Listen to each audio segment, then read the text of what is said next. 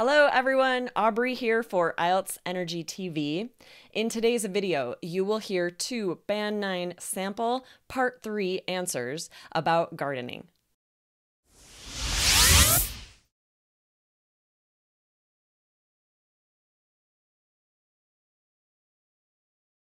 Gardening and plants comes up all the time on IELTS speaking, and you need to be ready with high-level vocab. Don't forget, you can get your estimated band score at allearsenglish.com/IELTS quiz. Take our free 2-minute quiz and find out what you would get if you took the test today. Plus, you'll get free resources at your level. In the previous video, I shared vocabulary for talking about gardening, and today I'll provide two sample answers. The first is for the question, is it common for people to have gardens where you live? Honestly, it's extremely difficult to plant a garden in Arizona, where it's very hot and dry. You have to put in a lot of work to cultivate the soil. You often have to fertilize it, get lots of nutrients in there, because otherwise you're going to plant some beautiful flowering bushes and they will just die. They're going to wither up, wilt, and dry out, and they'll never survive. So it's not that common. There are people who plant gardens. I myself have never been successful, and it's very difficult in the desert.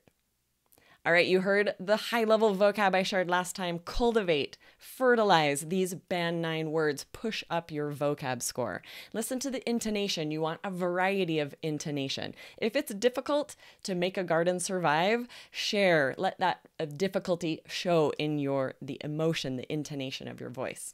All right, the second answer is to the question, if you had a garden, what would you plant?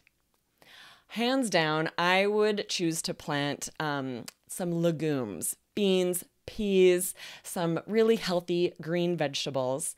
I would definitely also start some potato plants.